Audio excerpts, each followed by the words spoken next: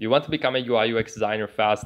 Well, in this video, I'm going to give you some tips that I learned over the past decade that are going to enable you to get into this field faster than I did. In fact, I actually took the long route. I actually started working and studying design in high school, and then I took a 3 years bachelor degree in university in London at Ravensbourne. But over the past years, I worked with a lot of fellow designers and colleagues, and I noticed that there's quite a few of them that didn't really attend formal education and that managed to get into this field faster than I did. Now, in this video, I want to give you some core insights as to what is going to enable you to make the transition faster and also potentially cheaper than going to university. Now, that being said, I'm not going to discuss if design uni is worth it or not, because that's the topic for an entire other video. The core focus here is how to get into this field within less than 6 months.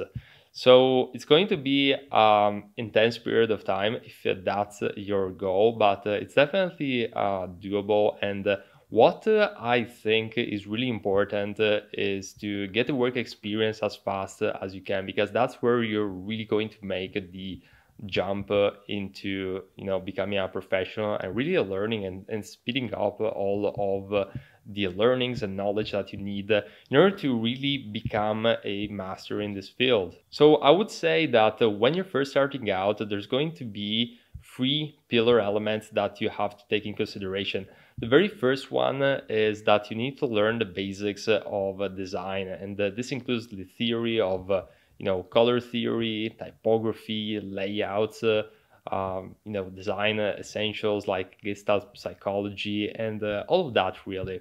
So that is the most important thing to consider.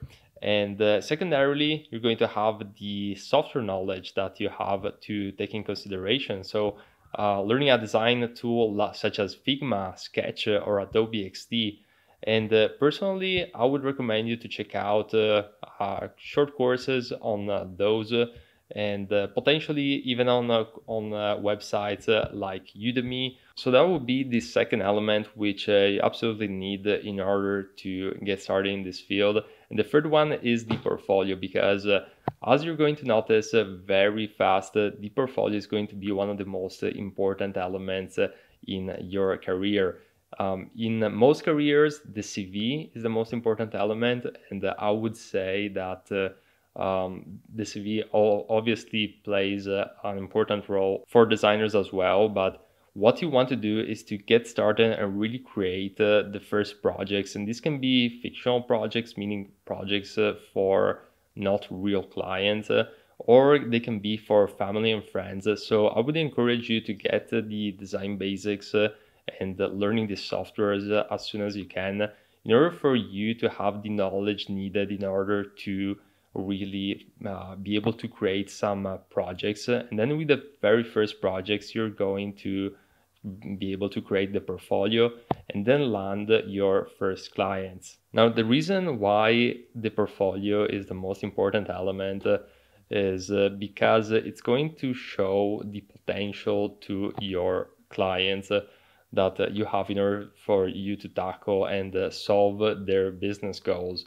So for example, if a client is looking for a website design for a restaurant company, and you happen to have website designs in even just the food and industries, that is going to enable to show to the client that you have the knowledge needed in order to potentially tackle a similar project and succeed. And you're also going to have an edge compared to someone who just have logo designs in their portfolio.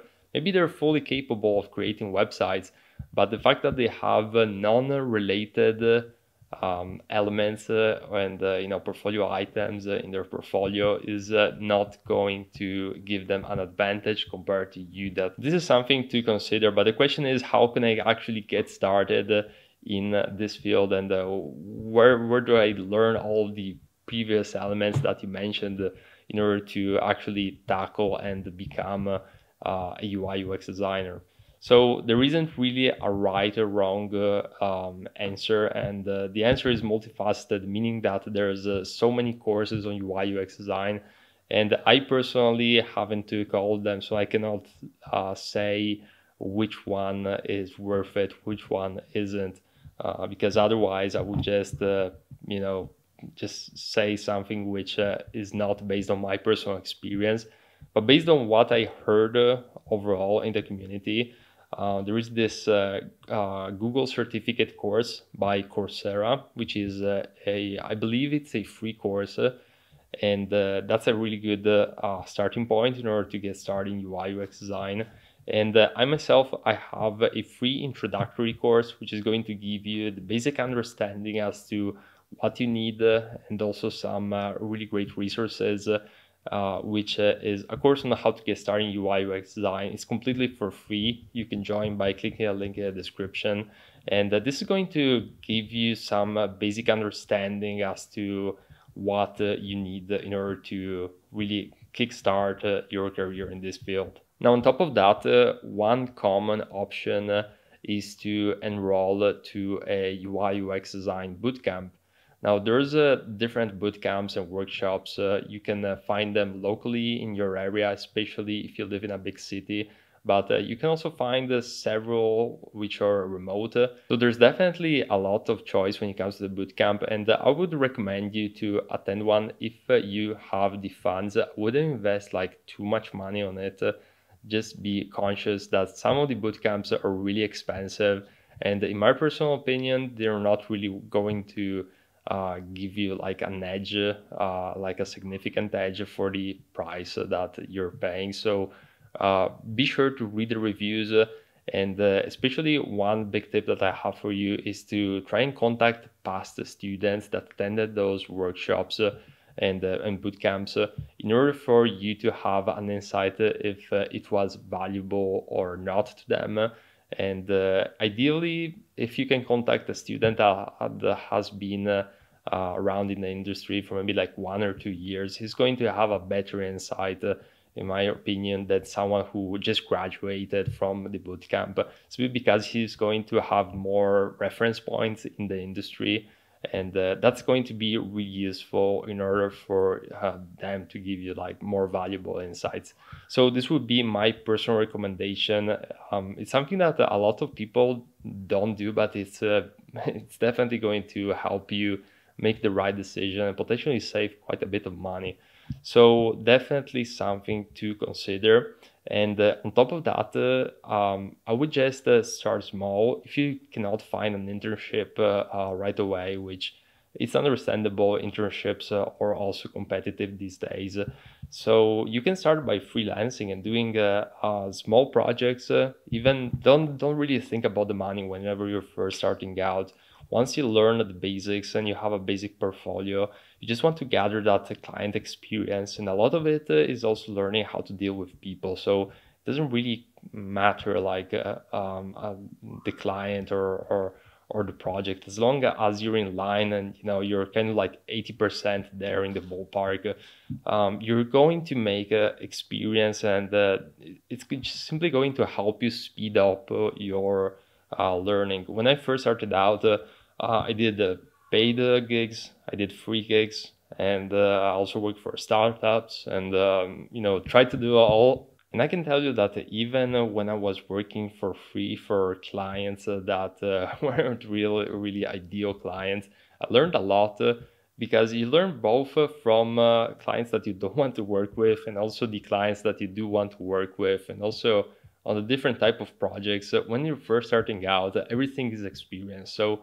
just gather that experience, because then you're going to get to a point where you're going to receive more and more opportunities, and the salary is just going to go up, and it's just going to be easier from there. So the struggle really is in the first part, if you wish, but then it becomes easier as you get more years under your belt.